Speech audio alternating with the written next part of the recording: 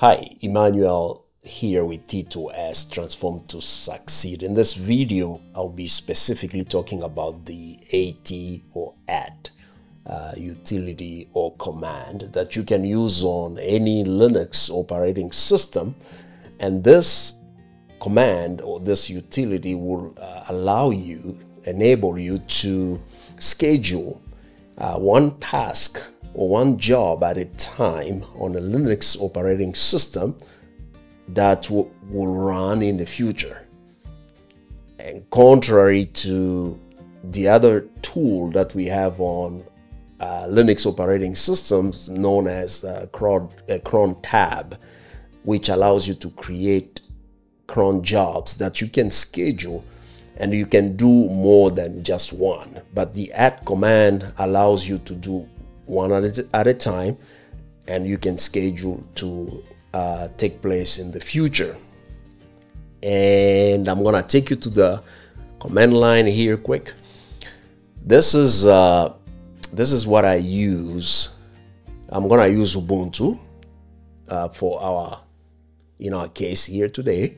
We'll use Ubuntu. In this video, I talk about the @ command, and then in the next video, I'll talk about the cron utility or cron tab.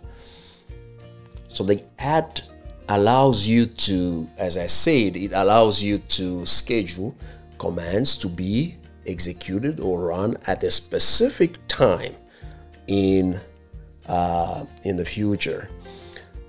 But before using the @ command, first you have to make sure that it's already installed on your system. And how do you know whether it's installed or not?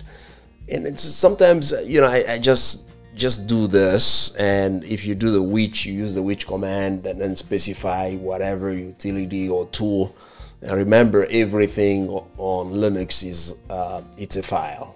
Okay, so that's how you would know that it's, like in my case here, it's already installed.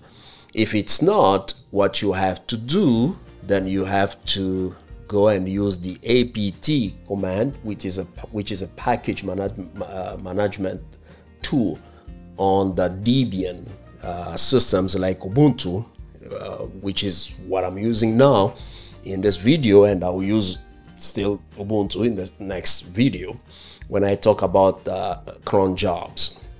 So you can do this, do update, and this is just to update all of your packages and libraries on your system. Then you run that. In my case, it won't do anything because everything is up to date. And then the next thing that you're gonna need to do is apt sudo apt get install @ and run this command. And mine is already installed, and that's why we didn't do much here. Next, I would once it's installed, you're gonna need to start the system, or start the application, or the tool or the package.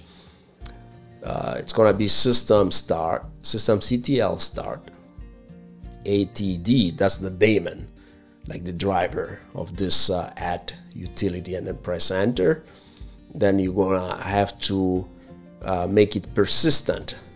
So it's a system ctl enable. It's gonna make it persistent, meaning that when you turn off and back on your system, the package, the atd daemon will be still running. So that's done, and you can verify if your system is running by using systemctl status atd. It's gonna say running. You see here, it's running. And press the letter Q on your keyboard. Then you go back to your prompt. So you kind of like clear the screen here. And once you do that, then you can play with the command like at 5 p.m. And then when you have something like this, you can add like a path to your scripts here. So you can do something like this, and this is a shell script that I assume that you have already made.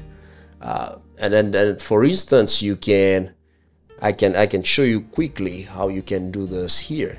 So let's say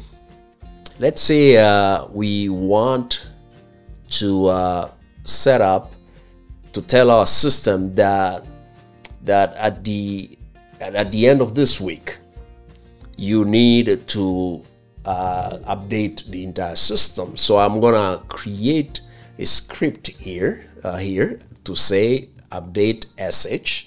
You remember bash shell scripting scripts, they need this extension here, dot sh. And then nano is an editor. It's a tool that you can use to edit. You can create at the same time, and then it's gonna allow you to enter content, whatever content that you want to have on this specific bash shell script. You can use also the vim or vi, two of the other editors that you have out there. So I'm gonna press enter, and then it's gonna give me this here. I'm gonna close it for now, Control X. That's what I did.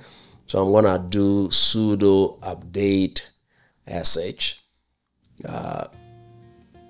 Okay, sudo nano, sorry. So sudo, it's a command that allows you to run commands or script as a super doer, meaning you're using privileges that only the root user can use. So I do that, and it takes me to this prompt here. And then why the first time, I mean, it took us to the same prompt, but when you look, I don't think you can see this. So let me minimize, like zoom out just a little bit. If I zoom out a little bit, you see here, it says new file. But the first one, when I did I entered the command, I ran the command nano update.sh. Here at the bottom, it says in red. I can give you an example here. So let me get out of here. So let's go to the other command here without sudo. So if you do that, you see at the bottom here in red, it says is not writable. And then that's because we were using this word here on top, update. For a user to update the system, they need to be either the root user, meaning the user that has access and all permissions to do anything on any resource that you have on your system. But then some other users can also play the same role, like roots, but like the root user, but not becoming root, but they can assume some privileges just like the root user. And that's when they need to use the user, the super doer, command. I'm gonna X out of this, that's Control X, and then I go back to use sudo. And now you make sense of what's going on. So to do this, what we have to do what we call the shebang. So you do the shebang, so it's gonna be bin bash. And then when we get to learning here, when we get at my training, the training that I offer, we have a section dedicated to bash shell scripting, and then we go deeper into this. But when you look at this here, so what you see when you write a bash shell script, you begin with a shebang, and then you define the type of shell that you want to use. So we're going to use bin bash because that's the shell that we're using here. And what we want to do, we want to add a comment.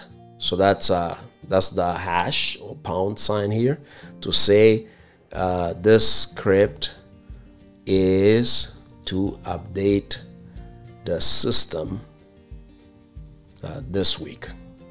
So we do that, and then the next time we would not use the hash sign here, the hash sign or pound sign. So we just say sudo update, sudo apt get, sudo apt update. Just say update, and then we're gonna say -y. So what we're doing here is we're saying the system, the shell will not run this. This is because this is to say this is a bash shell script, and then it will skip this because this is a comment, sorry, and then it's gonna run this command here to update, and I press Ctrl X, then Shift Y to save, and you can change the name at the bottom here. So you can change the name if you want to here, but I'm not going to do it. And what I do, I just press enter, next, and that's done. So now we go back to our command here. We can say, let's say instead of looking at the time here at the bottom of it's about 4:52 as I'm recording this video. So I can say at 6 p.m. What I want to do, because remember you need to add the path, so you can just copy. If you copy this and then you come here, clear the screen, then do the @ command here. So let me make it bigger so that you can see exactly what I'm doing here. A shell script. What we need to do, how we can add this to the @ command, is just by taking the script here, then we want to pipe it to the @ command saying it's gonna run 6 p.m. for instance. So we do that, then we have created a job.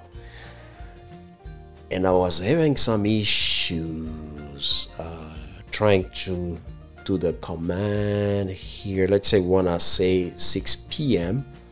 and we want to pick a date, let's say February. So we do February. I think this is where I was having some issues here. So it's gonna be the 17th of February. 17th of February 2024, for instance. So we're gonna say that and see if that will be okay. So we're getting this error because of the time, and usually you can go around this by either checking if the right is correct. I'll give it another try here. So starting with the month, and if we get stuck, we'll get back to something like this by setting up the what we call the NTP conf file. So let's give it a try and see, and it's working now. So so it's just the correct the syntax here of the date. So you start with the month, then you have the day, and then you have the year. So now I clear the screen, and I'm gonna list all of the jobs that we have created. So we have all of these jobs scheduled individually to happen in the future. And how do we remove the jobs? So we can remove the jobs by using this command, the atrm. So it's just the add command and then the remove command, rm, together. And you can select a job ID like job ID number 9 or number 6, whatever you want. So if you do number 4, so it's gonna delete number 4, and then if you check again, you list the jobs here, 4 is gone. We'll go ahead and delete all the others. So let's say, how many do we have here left? We have those 5. I don't know if you can do it. You can delete all of them. So let me try. So 9 and 5 and 7 and 8 and 6. So see if we can delete all of them at the same time. Yes, I think you can. So I'm gonna try that, and all the jobs have been deleted. And this is pretty much what you can do with the add command. So just play around and have fun. So keep growing, keep learning. Thank you for watching. God bless, and I'll see you in the next video.